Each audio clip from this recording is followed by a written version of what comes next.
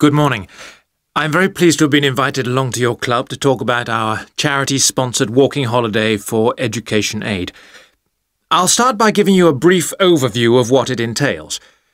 First of all, let me explain what we mean by sponsored here. This is where people promise to donate money to the charity if you achieve your goal, in this case to walk a certain number of miles.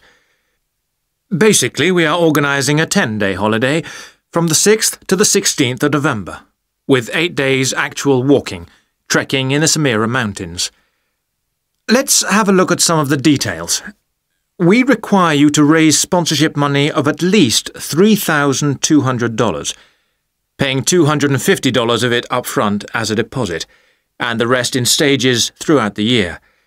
Out of this, about 35% will go on your expenses, and that leaves 65% guaranteed to go to the charity.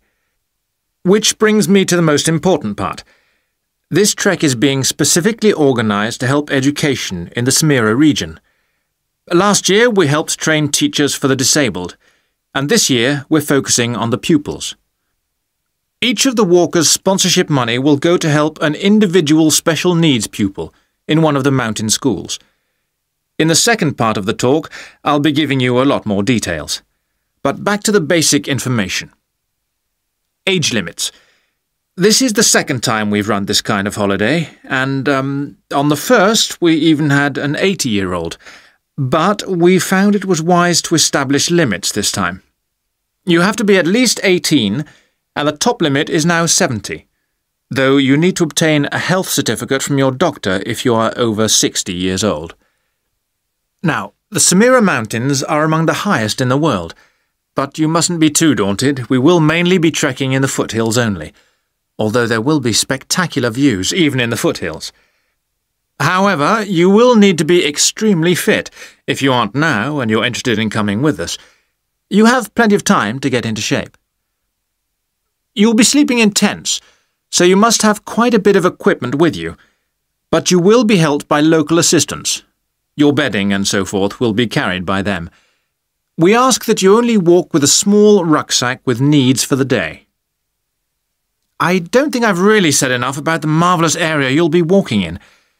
Let's have a look at some of the sights you'll be seeing.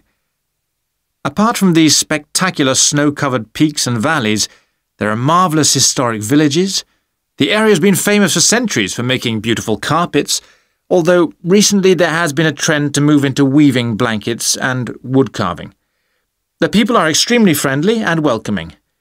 We deliberately keep the party small in size to minimise disruption to people and landscape. I hope that there are still some people interested. I will be distributing leaflets at the end where you can find out more information. But just for the moment, I'll outline the itinerary, the main high points of the holiday. Obviously, you'll start by flying out to Kishba, the capital city, on day 1. After a couple of days to acclimatise yourself, you'll start the trek on day 3, walking through the enormous Katiba forest, which will take the whole of the day. Day 4 takes us higher up, going through the foothills past a number of villages and visiting a school for the disabled in Sohan.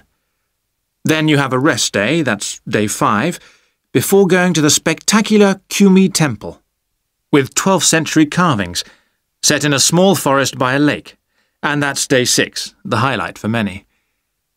We stay near there for day 7, because then comes the hardest day, walking through very mountainous country, but culminating in a swim in the Pate Falls. This is the highest waterfall in the region. Day 9 is much easier, with part of the day spent in a village where they make some of the gorgeous red blankets. Then back down to Kishba and the journey home. So, you can see it's a pretty packed timetable.